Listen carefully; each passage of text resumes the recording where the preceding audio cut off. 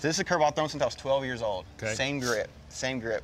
So what I do Are is, you a two-finger curveball or more? I'm two-finger, but trying to get into the slow video. So what I used to do is I used to take, at Vanderbilt, I used to take a piece of tape and I would tape these fingers together. Okay. So the more I could use these fingers as one, then the more I could spin the ball. Right. So the more I could use these fingers as one finger, I could spin it, and that's it, just right there.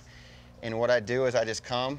I mean, my thumb's a little bit up higher, and I just come and I just really try to pull down. Use the seams. Really try to pull down as hard as I can, but try to use these fingers and make them as strong as possible, and just rip it, and that's when and just rip it down.